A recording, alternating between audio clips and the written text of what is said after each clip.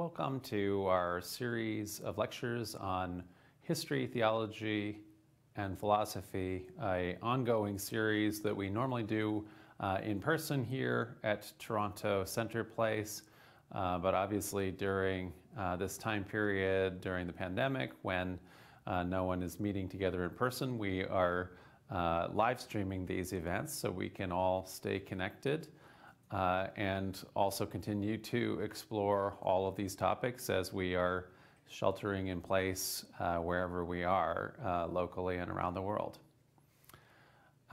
This is our local history, theology, philosophy meetup. My name is John Hamer and I serve as the coordinator of the meetup. By background and academic training, I'm a historian and I've been a professional map maker and also a theologian within my own denomination, Community of Christ, and I serve as the pastor of the congregation here, Centre Place. We always begin with our mission, which is to invite everyone into community, and our congregation is an inclusive, welcoming community. We all are welcome right now virtually as we continue to hold all of our activities via live stream.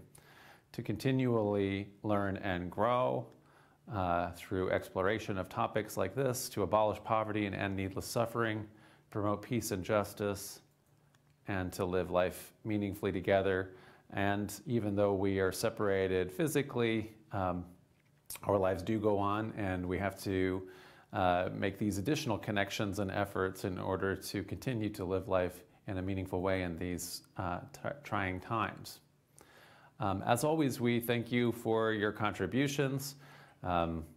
It's a tough time for everywhere in the entire global economy. If you are able to make donations to us to help our ongoing capacity to continue to live stream and do other kinds of events, anyway, you can always do so, and the tax receipts are available for if you're a resident of the US or Canada. You can go to our website, centerplace.ca. We thank you so very much. Next week, our topic is going to be lessons from the Black Death.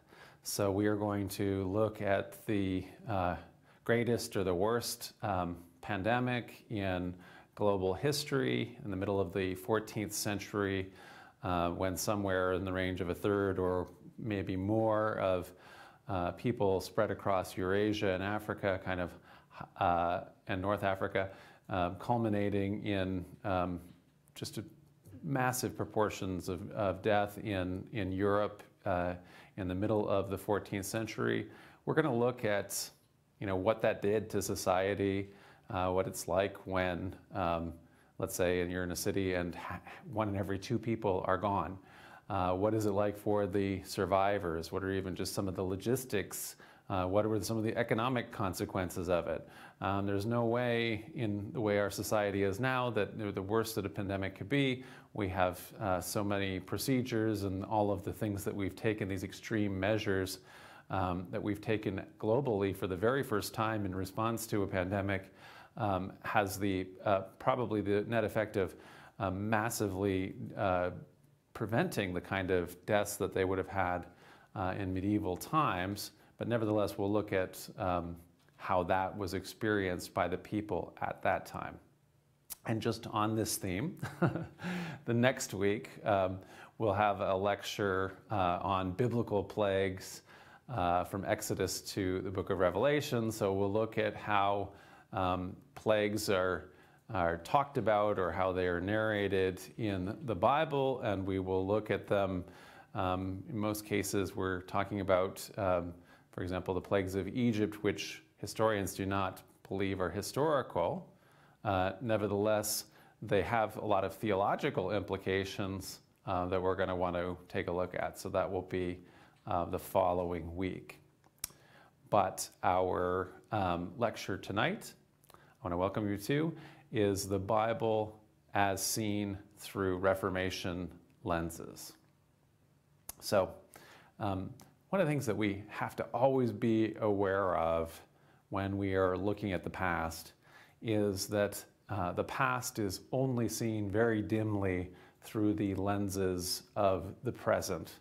And no matter what we do, no matter how good we are and how much context, how aware, how much history we've read, there's always going to be some degree of what we call presentism that is going to be inevitable in our picture of the past, since we live only in the present and we can only have the reconstruct the past from our perspective where we are in history.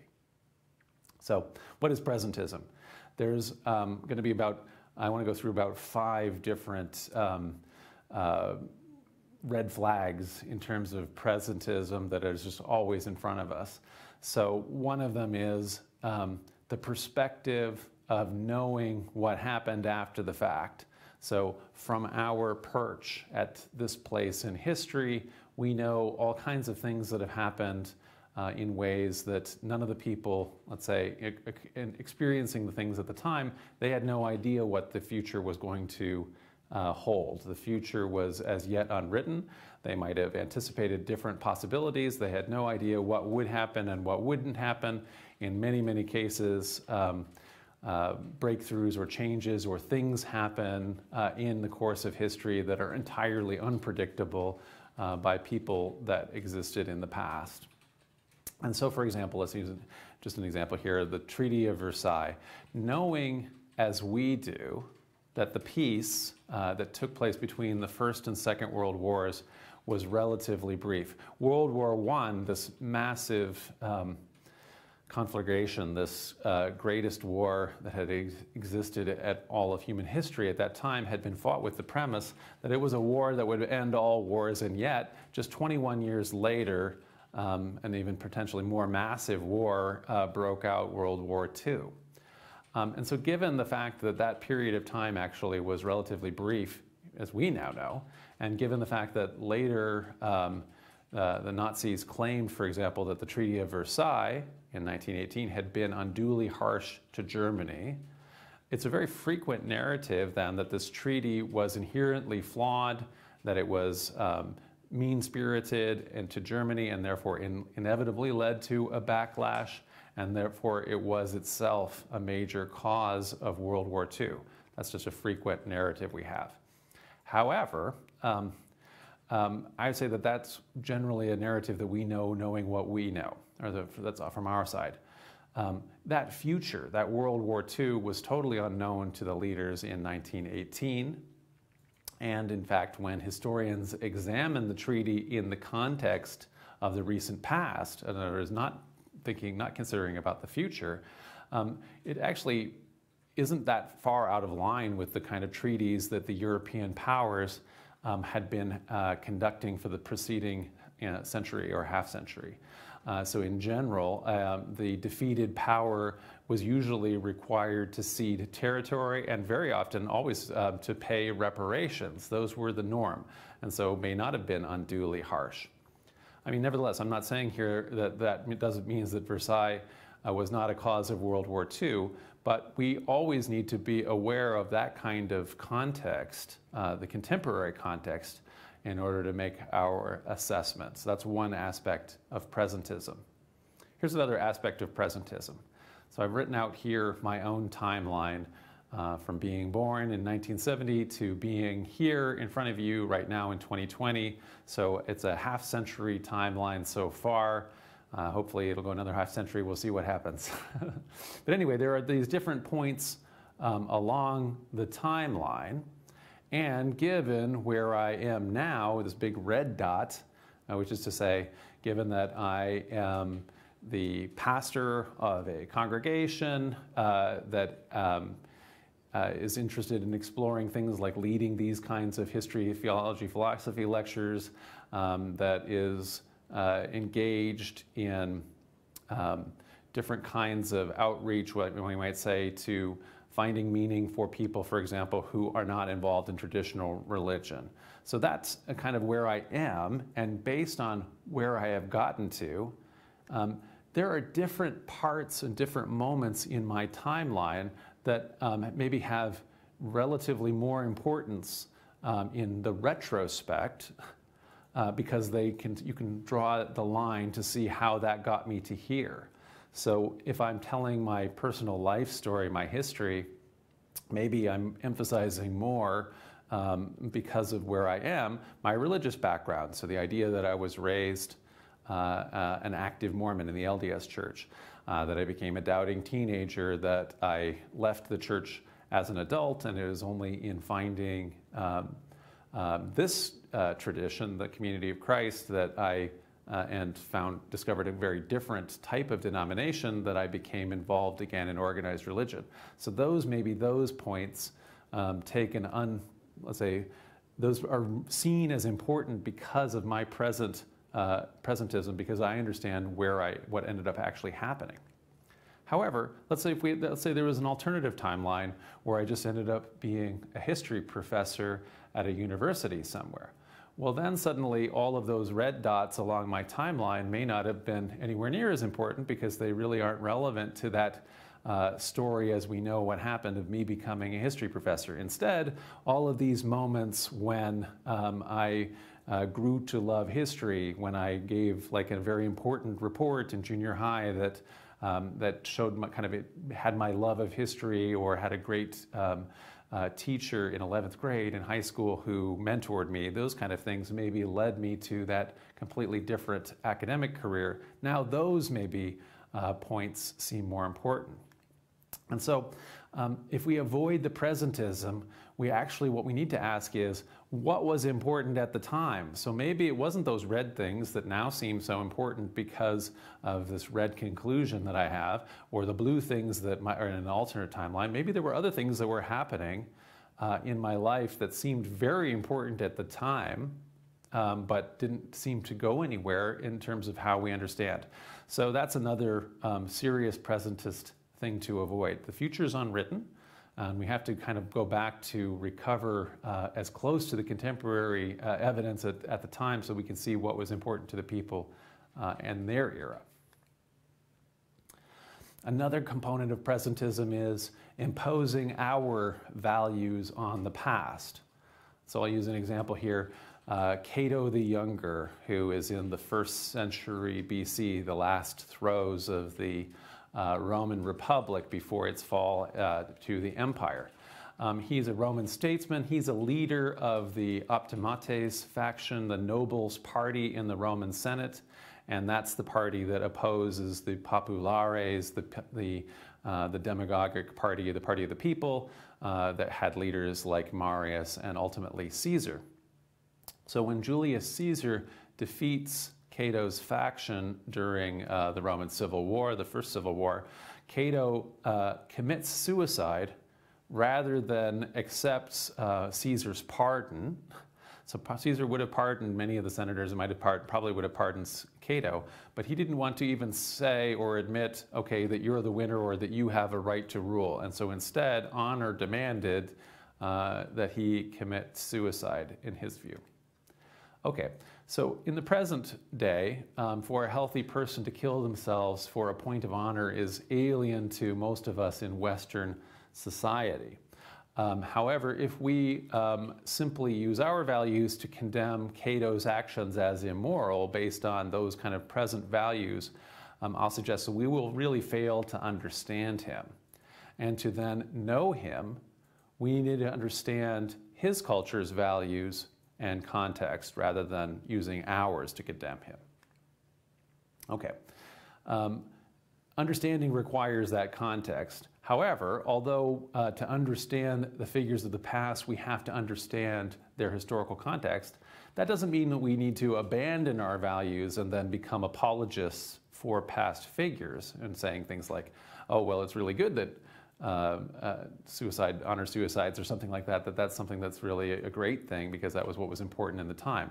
Likewise, for example, one of the most important and influential early Christian leaders, the Apostle Paul, wrote in his letter to the Ephesians, quote, "Slaves, obey your earthly masters with fear and trembling and singleness of heart as you obey Christ."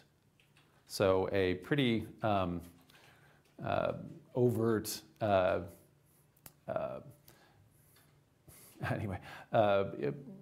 statement in favor of maintaining the status quo in regards to the institution of slavery. Okay, so one error in presentism is misinterpreting those past authorities. So some Christians in the few centuries ago regularly abused that passage of Scripture to argue that 18th and 19th century race-based slavery in Europe and North America was ordained by God.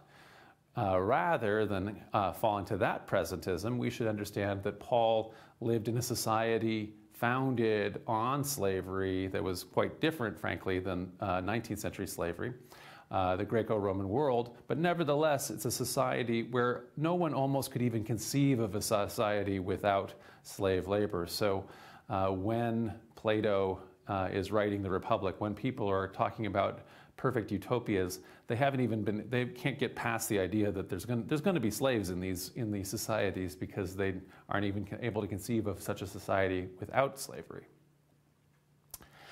Nevertheless, we should also avoid apologetics.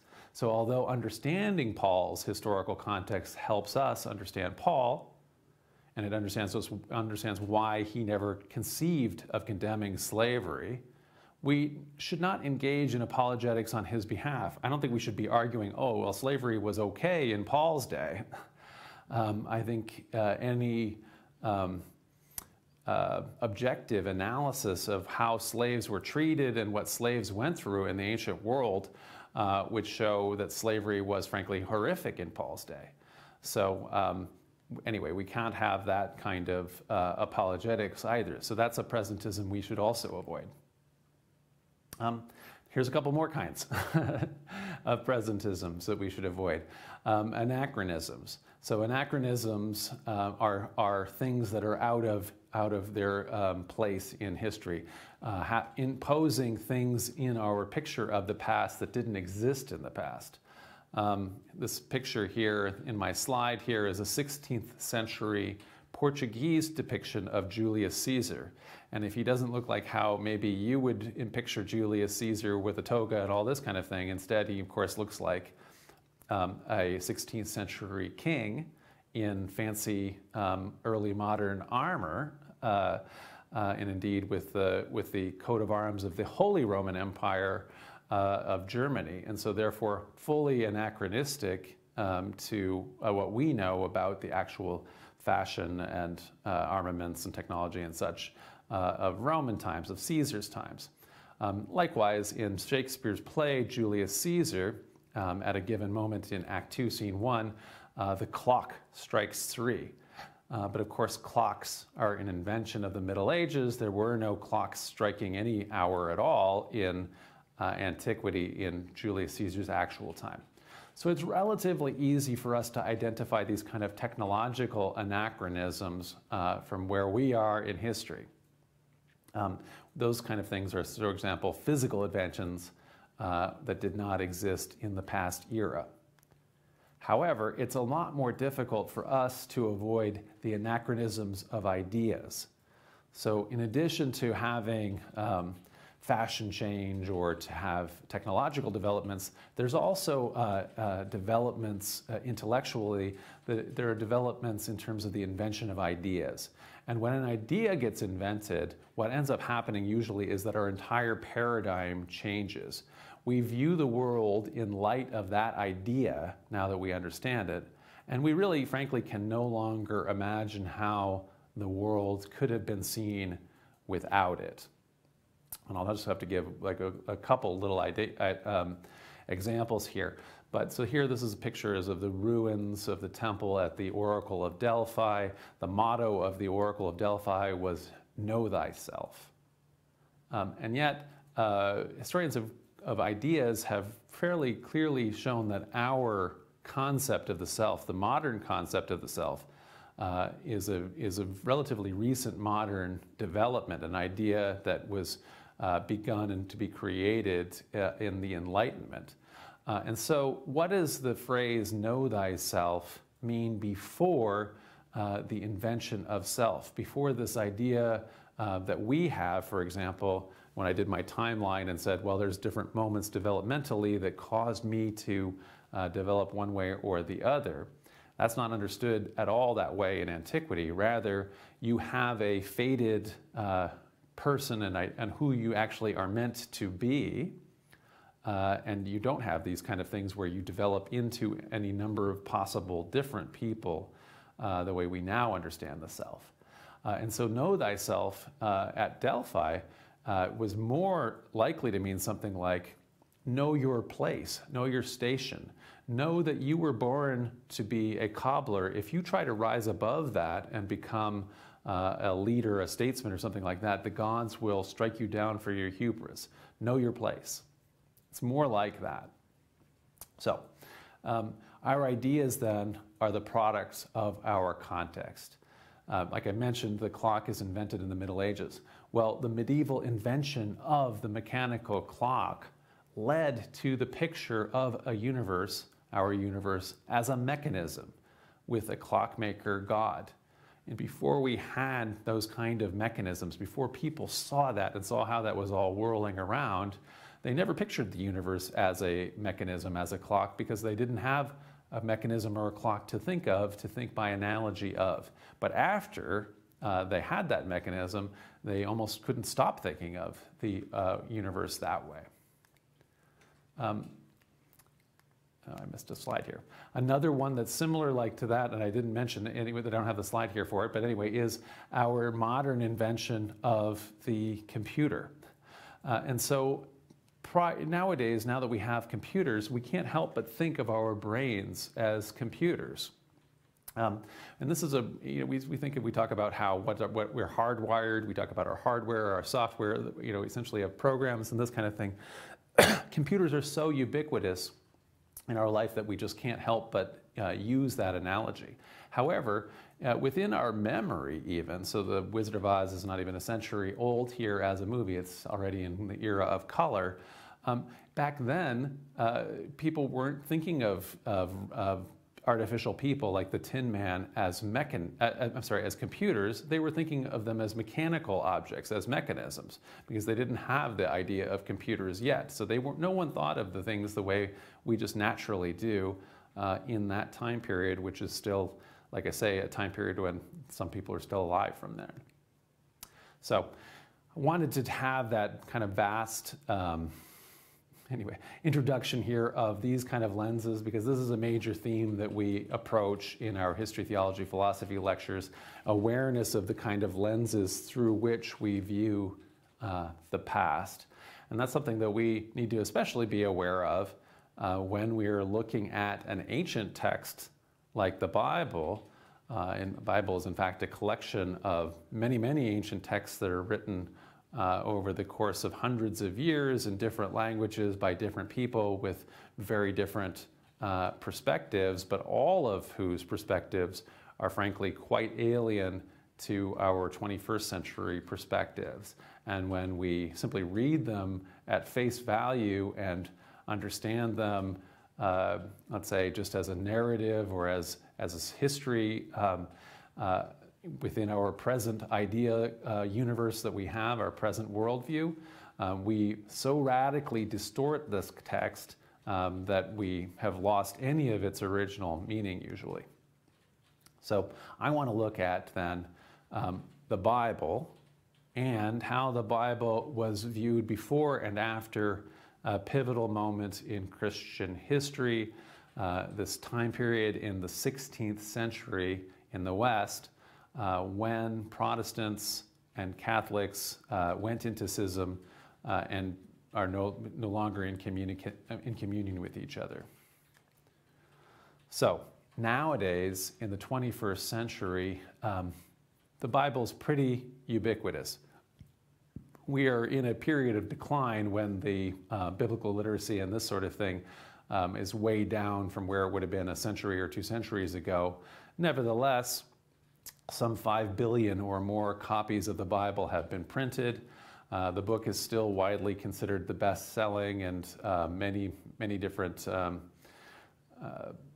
listings that historians do and other things like that listed as the most influential book of all times. Certainly when we think of 21st century Christianity, reading and study of the Bible is at the center of Christian practice, and in fact even worship services often focus on readings from the Bible and sermons about the Bible. Lots of Protestants identify themselves as Bible-based Christians because the Bible really is the central focus of the entire religion. And that maybe just seems like, to us, the way it always would have been. However, before the 15th century and 16th century, before that time period, this massive change, what we point at, we can maybe also realize is that the Reformation corresponded with a technological breakthrough that was also amazingly important, the invention of the printing press.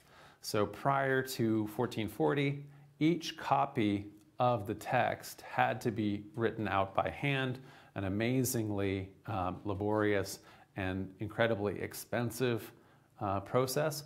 And so if you can imagine just how much work it is to write an entire book as long as the Bible out, excuse me, it was very rarely done.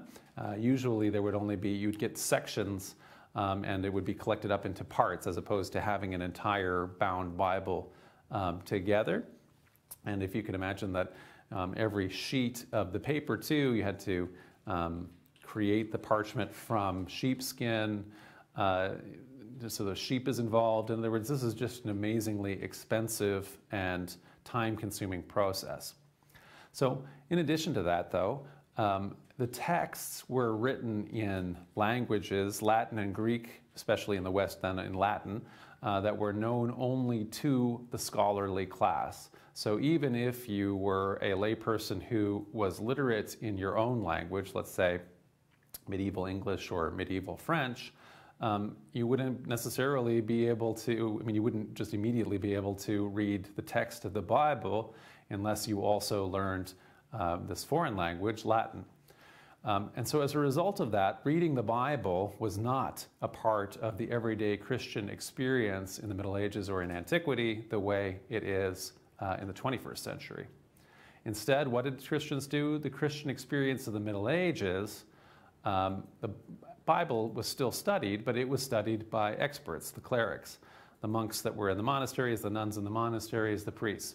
The lay people would have experienced the stories of the Bible through sermons that they would listen to, which were less important proportionally, though, excuse me, in Christian worship as opposed to Christian worship today. But also through artwork, the stained glass windows, the relief sculptures and frescoes that were all over the church, through things like plays. In all of those ways, they would tend to live, those stories and ideas would live in a very different way than reading them as a literate text. So you're reading it, you're experiencing that in a different way. But even then, the center of Christian worship would have been spiritual practices. Practices including especially participation in the sacraments and observing, for example, the Christian calendar, which would go through all of these fasts and feasts and festivals. As a result, if we look at this, there's a radically different experience, past and present, between that medieval Christian experience and ancient Christian experience and the one of the present. So let's look a little bit at the Reformation context and what was going on. So although the Reformation, again in the early 16th century, has begun as an attempt to seek reforms within the Christian church, the Latin church, the effect of the Reformation was schism. So Protestant leaders argued that the primitive church, the first Christians, had been led into apostasy by adopting pagan traditions at the time that the Emperor Constantine converted to Christianity and made Christianity the state religion of the Roman Empire. So some of the more radical Protestants, the Anabaptists, called this the Great Apostasy. Up until this time, traditionally in Christianity, there were 4 pillars of authority. And so these were apostolic succession, tradition, the church fathers, which is to say the earliest Christian writers that are not part of the scripture, and also the Bible. So for Protestants, some of these were immediately problematic. So if you go from apostolic succession, Protestants are arguing here that the Pope is Antichrist. And so therefore you lose apostolic succession if you are no longer going to argue the successor of St. Peter has any authority. Second, tradition. The Protestants argue here the tradition is essentially paganism. So what's happened is that all of these things like Christmas are just simply masquerading for pagan holidays. All kinds of other practices are just contamination of the Christian religion by the earlier paganism, the compromises that Christianity had to make in antiquity. So you've dropped out tradition as unreliable. The Protestants argue that the church fathers, they're actually often bishops. They don't tend to support a lot of the kinds of things, the reforms that the Protestants would like to have them argue. And so they essentially also argue against most of their teachings as well. And that leaves out of these four pillars of authority, just one surviving pillar, the Bible. So that's all you got left as the source of authority for Protestants. And so that becomes the major point of division between the two groups. So Catholics retain all of those four traditional sources of authority, including tradition, apostolic succession, the ideas of the church fathers, and the Bible, whereas for Protestants, the Bible becomes the sole source of authority through the doctrine of sola scriptura, which is that the Bible is the sole source of authority. Unfortunately, the functional problem with sola scriptura, so Bible is the only source of authority, and yet every single person approaches the Bible as a reader from their own particular time and place. Each reader approaches the text in their own context. The text does not always speak directly to our present day, and so as a result of that, it invites multiple different interpretations, and essentially every single person who reads the Bible has their own interpretation because they have their own time and place and context in history. Their inevitable result, and this is why Protestantism has continued to fissure and go into smaller and smaller churches and groups, while the Catholic Church largely remains one institution. The result is sectarianism, as people with different readings, interpretations, and priorities read the Bible, decide different things are the important bits, and as a result we have Lutherans and Baptists, Calvinists, Anglicans, Methodists, and so on and so forth. So, as a result of this focus on Scripture, the Protestants create, I think, what is a completely novel relationship with Scripture. So from what had been the Christian experience, which was a wide array of traditional practices, sacramental life, the festivals, a focus on monasticism, Protestants narrowed their focus to the Bible and to personal reading of the text. This novel focus then created a very different relationship with the text. And also, one of the things that happened is that as individuals are reading the text, individuals who have essentially no training in the universities, unlike the preceding priests and clerics who went to, anyway, Oxford and the Sorbonne and so on and so forth in order to study these, it was read by non-specialists, just by everybody, and their reading without that kind of context, without that kind of training, increasingly is read literally, and it creates, therefore, a very novel and new understanding of Scripture that had never existed before. So how had Scripture been read before? I want to look a little bit about how in Antiquity, in ancient times, and also in the Middle Ages, how Scripture had been read. And as always, we tend to go back to the great thinker in Western Latin Christianity, St. Augustine, shown here being baptized in the late 4th century by Bishop Ambrose of Milan. Augustine laid out the way Scripture should be interpreted that became kind of the core focus of classical and medieval interpretation.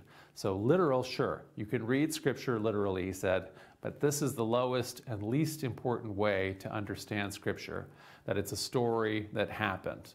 So definitely, and often is the case that they would read it as a story that happened, and so yes indeed, but that doesn't really matter because actually there are other layers to view it that are more important, 3 additional layers.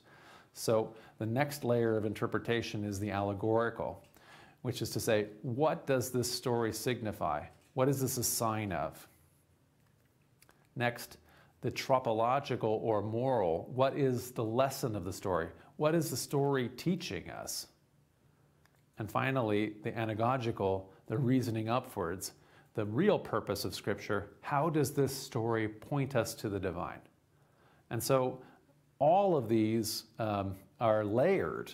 And so yes, there is a literal interpretation, but it's hardly the focus of almost anything in the Middle Ages and in Antiquity before it. Bernard of Clairvaux, the great preacher of the 12th century, who was the preacher of the Second Crusade and this kind of thing. He one of the leaders, popularizers of the Cistercian orders of monasticism. He writes this amazingly long commentary on the Song of Solomon. And if you've ever read the Song of Solomon, the Song of Songs, it's a pretty bawdy love poem that doesn't really have any references to God or anything like that. And the idea that a Christian mystic in the Middle Ages could write, a multi-volume interpretation and commentary on this text, the way he does that is because he interprets it allegorically as a love story between God, between Christ, and the church. And so really the literal component of it has almost no meaning, because what's important here is the allegory, the morals, and indeed, finally, how does it point us to God? So, didn't the medieval people believe that Bible accounts actually happened, though? And so, in a sense, that answer is yes. They believe that the Bible accounts, like Noah's Ark, actually happened. However, they didn't believe it happened the way we understand history, with our sort of exacting historical awareness, with our understanding of historicity that has developed in the last couple hundred years with the development of the academic discipline of history. So, for example, in the past, there was a general unawareness of historicity. This is on the left, a 14th century English depiction of the philosophers Socrates, Seneca, and Aristotle. So these are ancient Greek philosophers, and they're dressed here as 14th century English clerics. And the reason for that is that the people in 14th century England were very unaware that the ancient Greeks would have been dressed any differently than the way they dressed, because they had no awareness of historicity. Likewise, their contemporaries over here on the right, in a 13th century Turkish depiction, we have Socrates again and his students, and they're dressed with their turbans as 13th century Turks. So this is simply how people in the Middle Ages were not aware of historicity. Likewise, here is the 14th century, a French depiction of Moses being pursued by Pharaoh. And Pharaoh here is got his chainmail armor on, and he is followed by his army of knights. And so again, they're not aware in 14th century France that anything much has happened. They don't aware of historicity. Do they think that these kind of things happen? Sure, but they aren't aware of history at all anyway. That's not something that they have in their toolkit the way we do today. So they are not really misreading the texts in light of false historicity, because they don't have any, they're not distorting them because they're not aware of the historicity issue at all in the first place. So with our modern literalism, by contrast, we tend to have these dichotomies between whether something is literally true and as opposed to it being simply just fiction. So we have this sort of modern bias in favor of the historical, that a true story must have happened literally. So for the book of Exodus to be true, we say, is Exodus a true story? What people tend to be meaning there is, did it actually happen historically? We shouldn't be focused on that, though. What actually is the case is not whether or not it's history. History isn't necessarily true. History is simply something that happened. A story can have all sorts of true meanings. It could be an important allegory, it could have a true moral, and it could truly, in the case of what the medieval and ancient people want, it could truly point you to the divine, which is what a prophet writing wants, as opposed to what a historian is interested in. So this is a false dichotomy as far as a religious text should be concerned. And in fact, actually, it's the opposite. So if something literally happened, I would argue that this means it's in opposition to whether it had any true meaning. So if we insist that a story happened literally, it robs it actually of any potential for meaning. Because if something happened, it's just a thing that happened. It's a bunch of free agents, people, who choose to do things or don't, and that happens or not. And it can't necessarily have any meaning underlying it, that it has a kind of an intent, because it's frankly just what happened. So for example, if we go back to that Exodus story, if the Exodus story were a literal history that happened as written, the text would lack any deeper meaning for an allegory or significance to be written into the story, because the people involved would have had to operate if in accord with a preordained script. If it had happened as it was written, it would just be something that would happen. But actually the way it's written with things like where it's continually saying, God hardened Pharaoh's heart that he would not let the people go. So the implication would be that God is actually the author of the Egyptians' misfortune by depriving Pharaoh of his free will. That's a theological claim as opposed to, anyway, a historical claim. What we can say is, from the Egyptian evidence and from what the contemporary archaeology and everything else from the time period, scholars are largely agreed that this is not actually a historical story. Okay, so there's some unexpected pitfalls in this post-Reformation experience of Scripture. So extreme focus on Scripture has often led, I think, to scriptural authoritarianism, and it even can get to a place of Scripture worship, where we're just so focused, some groups, on Scripture, that Scripture, it becomes God in place of actual relationship with God. Unfortunately, individual reading of Scripture by people who aren't trained in the study of ancient texts, who aren't trained either in history or in theology, frequently leads to irresponsible and often, frankly, absurd misreadings of the text.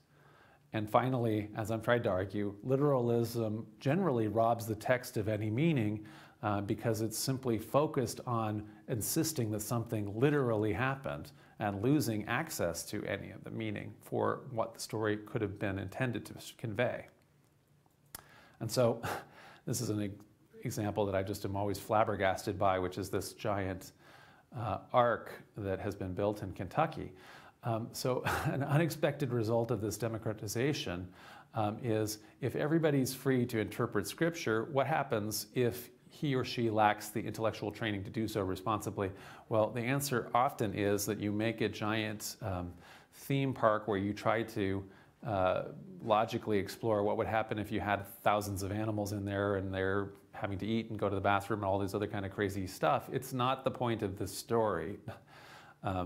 But now we've lost the point, and instead we are focused on this kind of preposterous logistics. All right. I want to, in my concluding component of this lecture, look at my church's own tradition. So Community of Christ here comes out of a component of the Protestant Reformation called the Restoration, which has its own sort of really unique and bizarre experience with Scripture.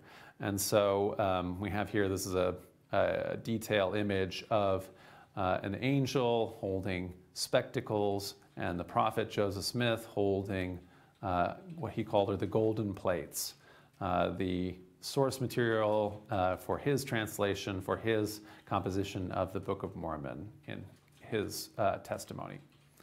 So, when in the early 19th century, in the 1820s and 30s, the early members were getting together to found the Restoration, their goal was to restore Christianity to the way it had been at the time of Jesus and the apostles. They weren't historians, so they had way less access to how Jesus and people in the first century of Palestine might have lived. However, they did have a window to that ancient Christianity, to that primitive Christianity. It's the same way that the people in the Renaissance had a window to classical civilization by looking at all of the recovered texts that they had from the Roman Empire. So too, early members of the Restoration had a window to early Christianity, which was the King James Bible. And so using those biblical texts as a guidebook, the members called themselves the Church of Christ, which was the original name of this church when it was organized in 1830. And they established a bunch of different priesthood offices like elder, priest, teacher, and deacon that they found out about or they read about by reading the New Testament. Their goal, their framework, the Restoration's goal derived from its immediate historical context. In imagining, as some of the more extreme Protestants had argued, that the Christian church had undergone a great apostasy at the time of Constantine or earlier, they wanted to purge Christian practices that were inherited from tradition, in other words, the entire historical continuity of the Christian tradition, and instead replace them with practices that they recovered from the biblical text. And so they focused their agenda on Scripture. There's a picture here of the original temple in our movement that is still owned and maintained by Community of Christ, Kirtland Temple. The idea, in a lot of cases, there's very few Christian denominations that have temples. And so why do they have a temple? It's because in the book of Acts, in the New Testament, the apostles, right in the immediate time frame after Jesus' death, continued to be meeting in the temple in Jerusalem. And that continues to be part of their primitive Christian practice. And so therefore, it was essential for members of the Restoration to have a temple, to be doing the kinds of things that Peter and the apostles were said to have been doing in the temple in Jerusalem. So following that roadmap, however, sometimes early members really misread the New Testament. So, for example, New Testament references, they were the origin of revived practices that included things like the laying on of hands, feet washing, baptisms for the dead, the idea that there should be a priesthood office called 70, which is the office that I hold, and indeed certainly the idea that there should be an Aaronic and a Melchizedek priesthood. Both of the ideas of these two priesthoods derives from a long discourse by the author of the Epistle to Hebrews, but if you go through and read it now and think about it look at it in a scholarly way, you would actually find out that the restoration of a Melchizedek priesthood is an obvious misreading of the text of Hebrews. The Restoration, therefore, began in that Protestant context because the Bible had failed to make definitive statements on 19th century Protestant controversies, and because for Protestants, Scripture was the sole authoritative source, as we saw, sectarianism has resulted. So Joseph Smith's solution is, okay, if Scripture is the sole source of authority, what we need here is new Scripture that speaks to our own day. And so his attempt then is to create that new Scripture, beginning with the Book of Mormon dictation, and then followed by other direct revelations, and ultimately by revising the Bible itself, which he does in what's called either the Joseph Smith Bible revision, the Joseph Smith translation, or it's sometimes called the inspired version of the Bible. All right, so Joseph Smith's contemporaries seemed to be aware of what he was doing. So Alexander Campbell, who was living at exactly the same time as Joseph Smith, who was one of the founders of what's now called the Disciples of Christ, the Churches of Christ, that Stone Campbell movement, he wrote concerning the Book of Mormon, this prophet Smith, through his stone spectacles, wrote on the plates of Nephi in his Book of Mormon every error and almost every truth discussed in New York for the last 10 years. He decides all the great controversies: infant baptism, ordination, the Trinity, regeneration, repentance, justification, the fall of man, the atonement, transubstantiation, fasting, penance, church government, religious experience, the call to ministry, the general resurrection, eternal punishment, who may baptize, and even the question of Freemasonry, Republican government, and the rights of man. In other words, the Book of Mormon, anyway, is not only replete with anachronisms, it specifically is speaking authoritatively on all of the different subjects that were of concern immediately in that time frame. In the course of the publication of the Book of Mormon, there is also a revival of a scriptural prophetic voice. And so individual commandments, as they're initially called, they're also called covenants, revelation, inspired counsel, delivered by the prophet to individual members, were published by the early church in what was called the Book of Commandments, and it was later they were republished and edited and republished in a book called the Doctrine and Covenants. And this saw a reinstitution of the tradition of the prophetic voice, which had existed in New Testament and especially Old Testament times. Even more than the Book of Mormon, then, this creates scripture that speaks directly to the present. And this tradition of having a person called to be prophet, whose role, whose calling is to bring inspired counsel to the church, that the church will then decide whether or not to include and canonize in its scripture, is a tradition that continues in Community of Christ. Most audacious of all, for the early Restoration, was editing the Bible. So in the context of a Protestant culture that I'd say is close to erring on the side of Bible worship, the Joseph Smith Bible Revision, which is sometimes called the inspired version of the Joseph Smith translation, is perhaps Joseph Smith's most audacious interaction with Scripture, as he personally assumed the right to delete, edit, and insert new passages into biblical text itself. So what all resulted from this? So I think that there are some unexpected gifts of this Restoration tradition that I'm one of the heirs to. So I think reviving the practice of creating new scripture restored the closer perspective of the process experienced in primitive Christianity as the texts were being created. For example, in Antiquity, editing the text was normal practice. So for example, as we've seen in our lecture on Q, Luke and Matthew each felt quite free to edit the Gospel of Mark and also to edit Q. And they changed and deleted and altered things. Likewise, as we've seen in previous lectures, the Gospel attributed to John went through multiple redactions, which is to say editors changing the text, adding to it, and so forth. Two editors added endings to Mark. We have the short ending, the long ending. Neither are original, but people felt able to add to them. And we've also seen in our lectures on the Old Testament that the Pentateuch itself, the Torah, is a redaction of multiple sources. The most common hypothesis, the documentary hypothesis, is that there are 4 major sources that have been edited together by a redactor, by an editor, to create what's now called the Torah, or the 5 books of Moses, the Pentateuch. I had a picture here of the Jefferson Bible. So simultaneously, or a little bit earlier than Joseph Smith, Thomas Jefferson felt free at least to delete from the Bible. He deleted everything that had any components that were supernatural or anything like that, and simply kept moral and ethical precepts. And so he took an X-Acto blade anyway and did sort of the same thing. Joseph Smith was more, had a Sharpie. He actually crossed stuff out and wrote new stuff in and added stuff. So.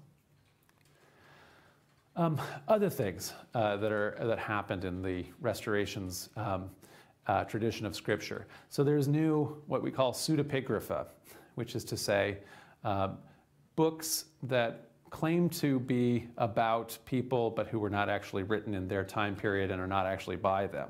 So the Book of Mormon and the later Book of Abraham, which isn't part of our canon but which is another text composed by Joseph Smith, give us a better window into canonical pseudepigrapha, like the Book of Daniel, the Book of Ruth, both of which were written centuries after the fact by authors who had little or no historical knowledge of the time in which those stories are set. And so we can see in our more modern pseudepigrapha examples of pseudepigraphical, how we understand pseudepigraphical works within the biblical canon itself. What ends up happening is those texts speak to the spiritual needs of the author's time. So the Book of Daniel is speaking very particularly to a time period when the people in Judea are struggling against the Seleucids, the Greeks, who were attempting to Hellenize and eliminate Jewish practices. It doesn't speak to Daniel's time when Daniel is in Babylon as an exile. Likewise, the story of Ruth, which is set, she's the great-grandmother or something of King David, but it's actually speaking to the time when the exiles have returned and Ezra and his contemporaries are forbidding intermarriage between the people of Judah and the Moabites. So in other words, both of those texts speak to their actual context, not to the setting when they were. Likewise, as we saw, the Book of Mormon doesn't really speak at all to, let's say, 2nd or 3rd or century BC and AD Native Americans, but it does speak quite directly to people in New York in the year 1829 and 1830.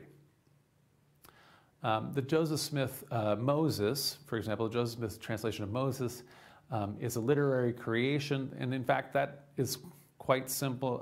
It's quite similar to all the biblical Moses stories, which are all literary creations, not history.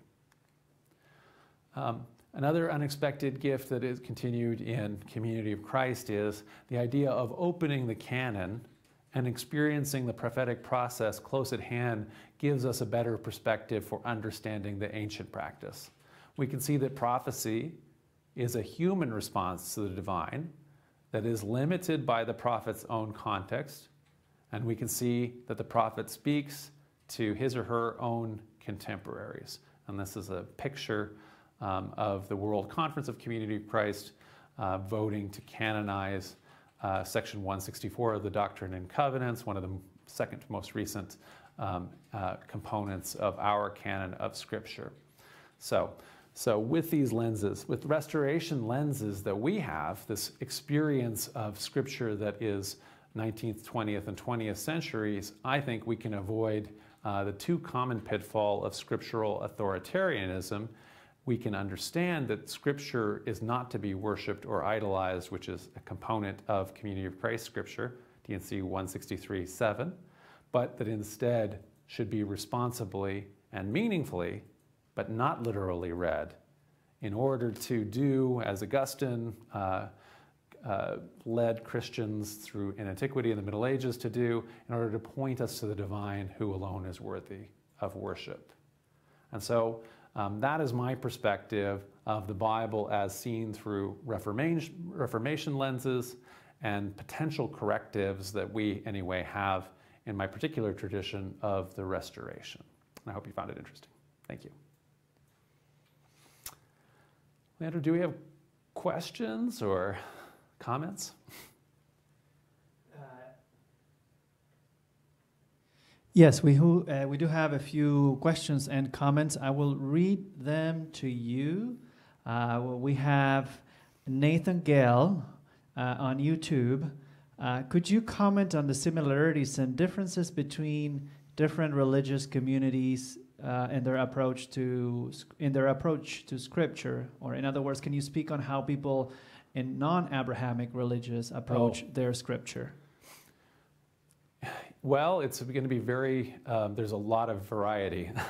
So when we are, I also, anytime I'm going to do an overview like this and even talk about Christianity, Christianity is such a vast array of how people are, view things, and it'll be everything across the gamut from people who are doing a very, I would say, literalistic view where they're really just focused on the Bible as some kind of a historical witness to the supernatural, which is a misunderstanding of history and the historical process.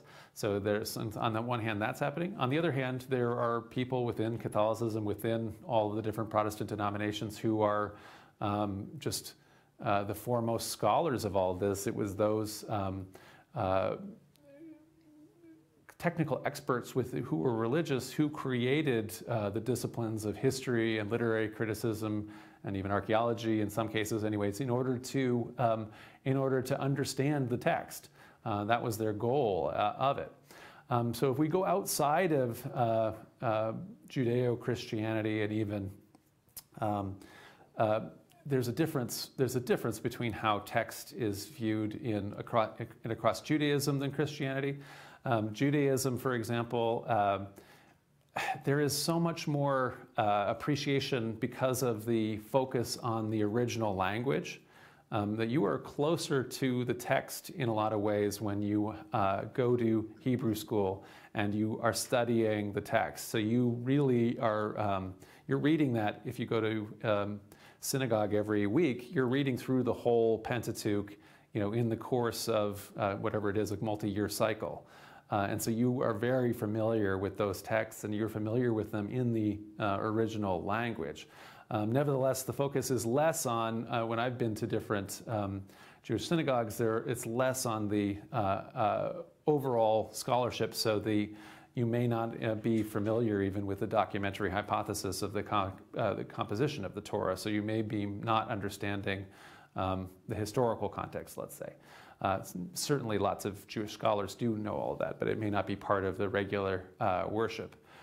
Islam is, again, a little bit different because the text is not to be translated. And if you translate it, it's you're just having the meaning or the sense of the scripture of Quran. The real Quran has to be spoken in the original, and it's really about recitation as opposed to reading. And so it is approached in a somewhat different way, again, in terms of Islam. There's a bunch of other religions that are all over the place in terms of Scripture. Scripture isn't always the most important thing to a religion. In Sikhism, Scripture is really important because their guru is the book. And so if you go to a Sikh Gurdwara, which is where the guru lives, which is the book itself of their Scripture, you can go at the end of the day to the ritual where they close the book and they do all the prayers. The book is taken around on the people's heads, and then they take it to the bed, and the guru, the Scripture actually goes to bed, and it wakes up in the morning again, or is brought out in the morning. So it's a very interesting ritual with the Scripture. In Sikhism, trying to think of some other ones. The Zoroastrians, we have the Zoroastrian temple here. The Zoroastrian scripture is amazingly ancient, but for a whole long time, because it's kept in this dead language that it hasn't been spoken for thousands of years, the priests even didn't necessarily know what they were even saying, so they didn't necessarily know what it meant for a whole long time. And so it was more important to get the rituals and the words and everything like that right than the content. And so there's just going to be a vast spectrum of differences between how people are viewing and using Scripture in the different religions. And in some cases, again, the book is not the most important thing. We tend to have a bias because of Abrahamic religions of making the book so important. But it may well be that even though there are scripture in Hinduism, that the actual individual worship and rituals and things that you do at a Hindu temple may be more important than reading the scripture. I would like to add to that through my own experience in a Buddhist Sangha, that there isn't an understanding that Scripture is something revealed. And so you don't see Scripture as something that is somehow revealed or inspired in any divine, anything divine. It's something that expresses, it's trying to express something about the divine, but it's not necessarily revealed. Nathan also asks whether we can think of Quakerism, Mormonism, Pentecostalism, etc., and in those religions movements as a sort of a counter-revolutionary movements against mainline Protestantism. Sure. So yes, in fact, they're all emerging out of a Protestant experience, but they all innately have their own kind of reactions against it. So I went through a little bit about the Restoration, which goes in a couple different directions, including like mainline Mormonism, and in some ways it's a reaction to some of the Protestantism, especially of Second Great Awakening North America. Quakers emerge a little earlier than that, and they do definitely they're definitely opposed to a bunch of the different let's say reforms that are happening in the Anglican tradition.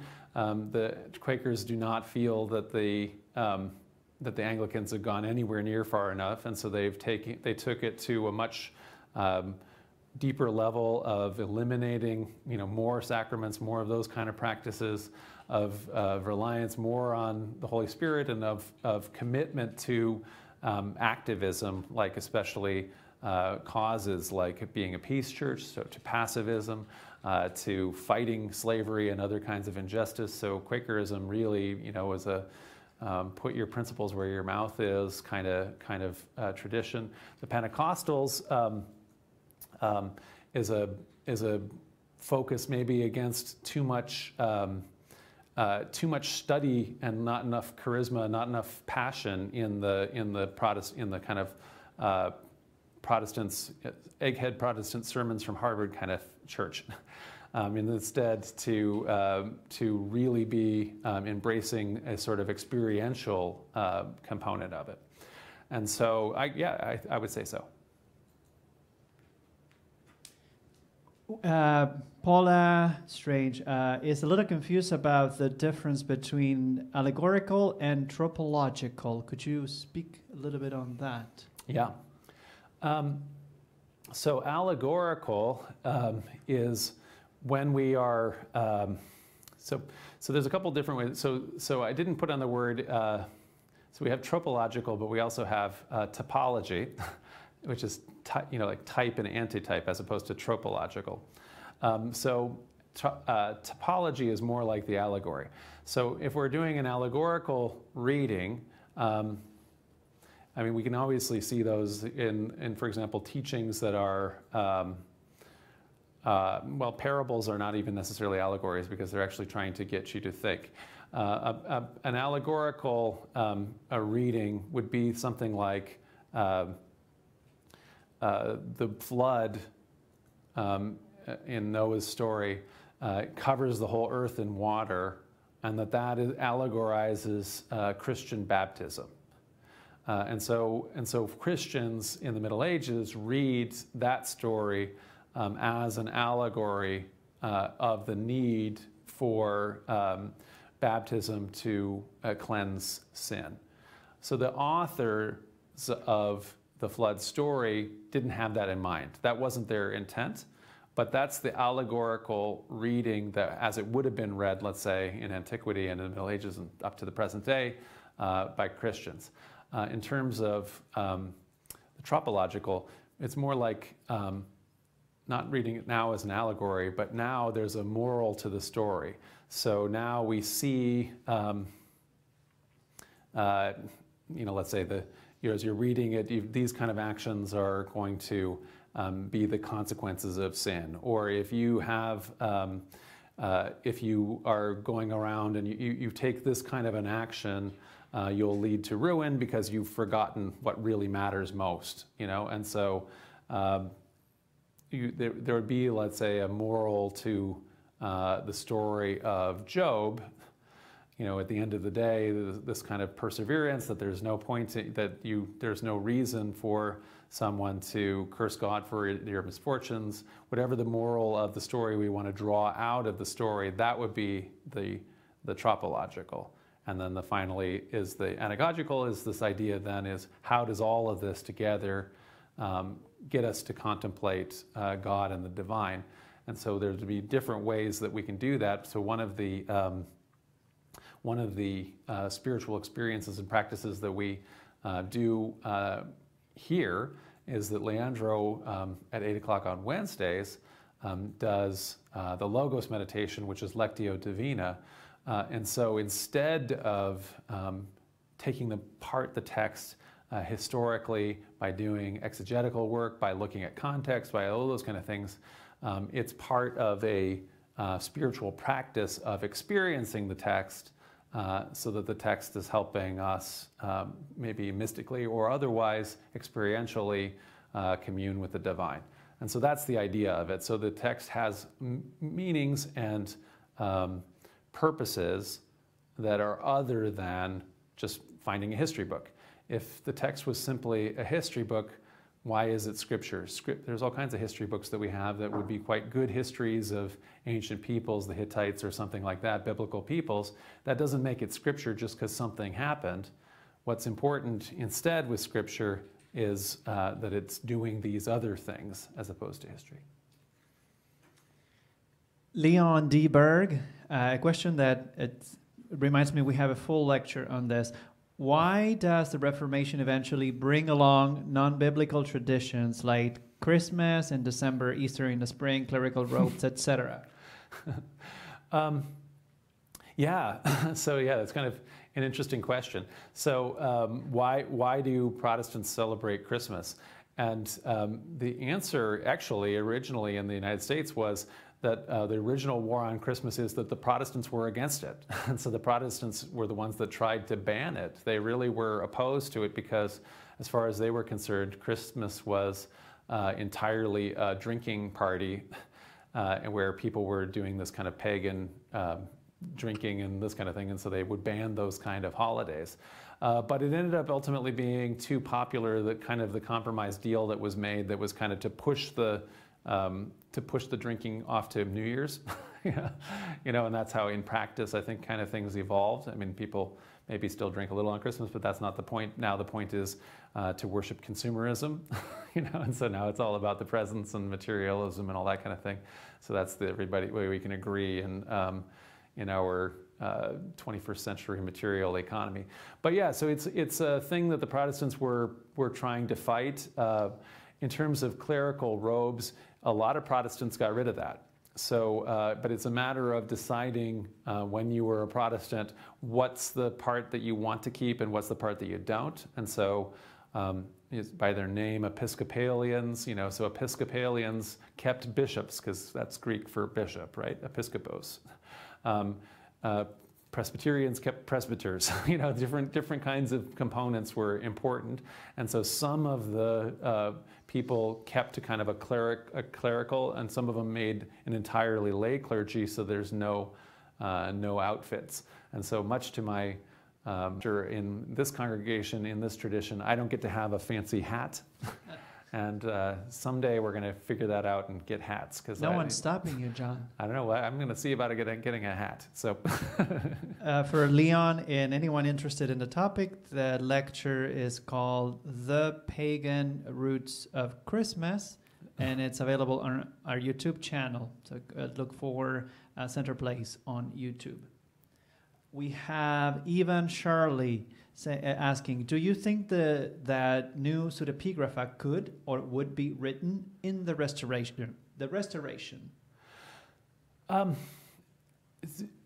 It'll be tough. So I actually proposed this. So I think it actually is a worthwhile exercise. I think we should consider it. So for many years I taught the Restoration Scripture course in a program in our church called Discipleship Now. And so we'd have it's a 3-year kind of course that people who were interested, a lot of times pastors, kind of devote to what's some kind of a light, it's not a theology degree, but it's the kind of thing like that. And so, and when I was teaching that course on restoration scripture, kind of the culminating activity or exercise was to try to get people to, as a spiritual practice, prayerfully, thoughtfully compose their own scripture. And so it could have been even in terms of an epistle. So they're writing counsel to their grandchildren. Or it could be a psalm. They're writing a poem or a hymn. So those are, it could be a prayer. It could be a sermon. There's all kinds of things, but it could also be an allegory. It could be a parable. And I was always very hesitant and scared to assign that to people because you feel like, oh, this is very flippant and people maybe will recoil at the idea of it. And a couple people, it was completely allowed that you didn't have to do it. A couple people didn't, but it would routinely generate just these amazing texts that just the people in the class would bring to the class and share, and there would be the tears, and it would be amazing. So I think it's something that is doable. I have occasionally talked to people, other leaders, I've talked to people about the idea of gathering people together to really thoughtfully work on something that we might call a testament of the restoration, where we individually are writing very different things and bring that together for a worship resource. So I think it's not inconceivable. There's not necessarily any particular precedent to imagine that it would happen, but there's nothing preventing it, I think. We have a question from Bell, who comes to Center Place. Yeah. Did the Protestant focus on Scripture influence how Catholics interact with or interpreted the Bible? Yes. Yes, so definitely. And so one of the things that happened is that everything that happens in history is action and reaction, and people react against things. So one of our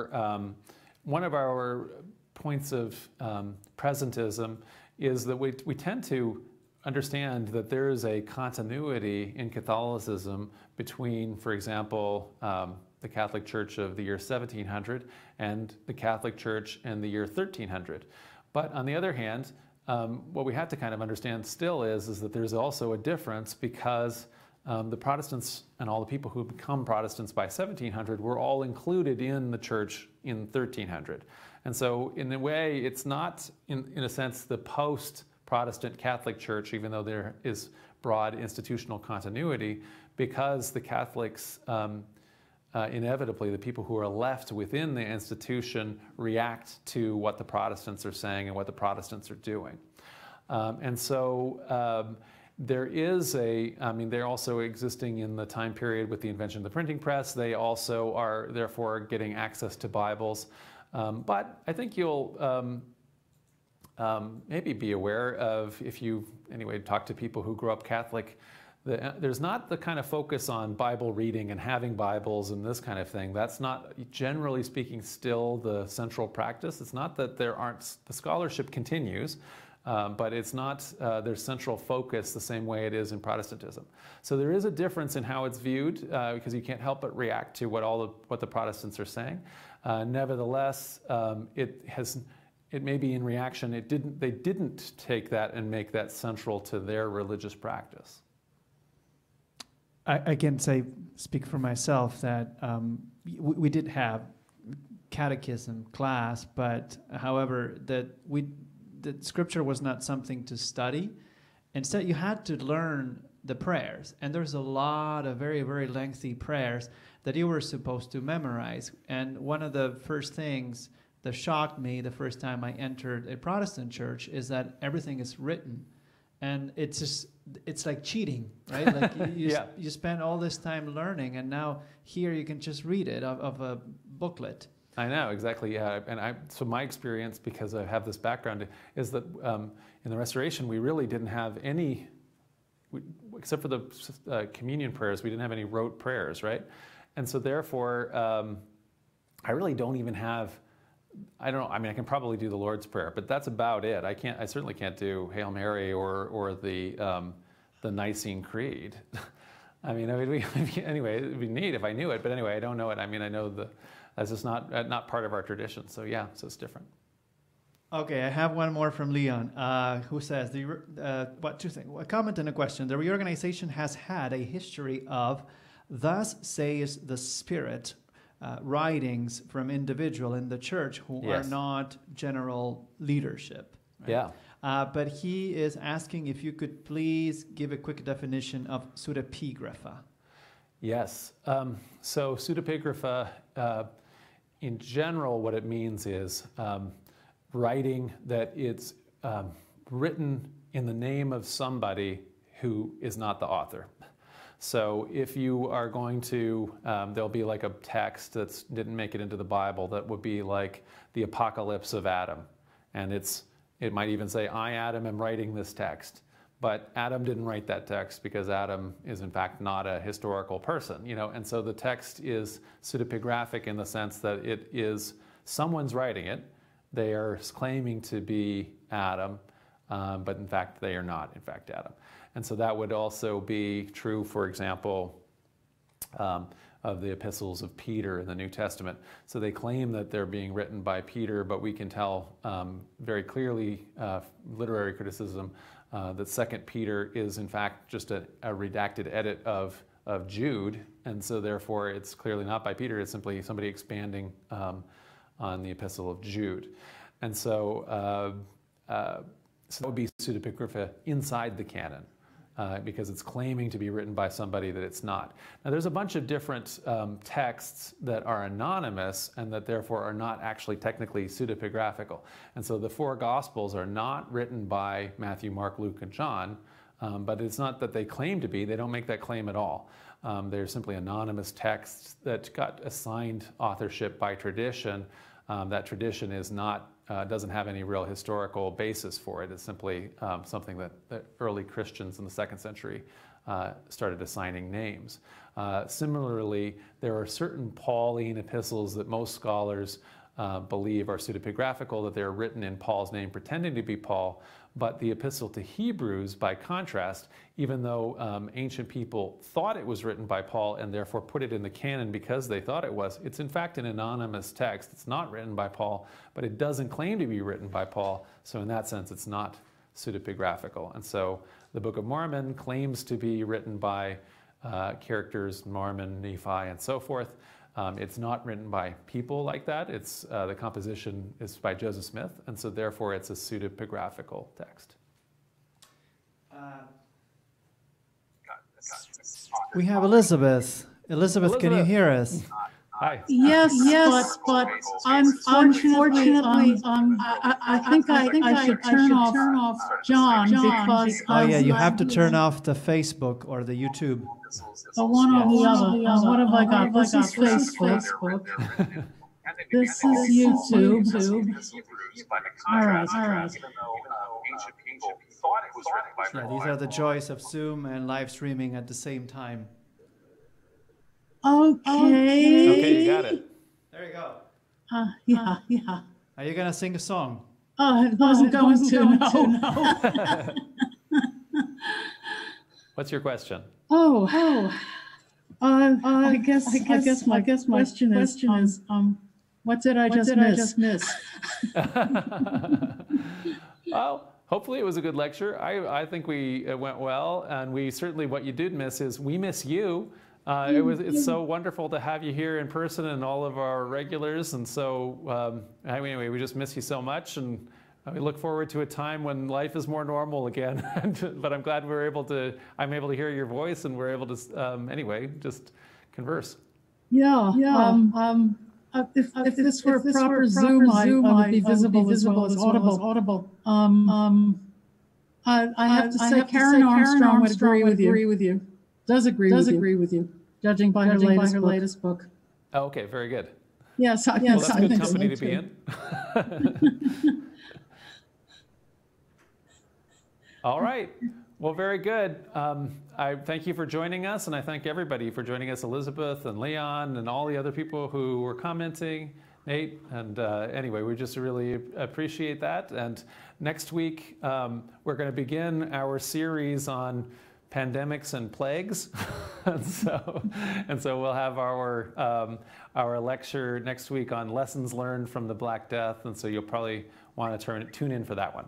Yeah, and maybe you can send us this one.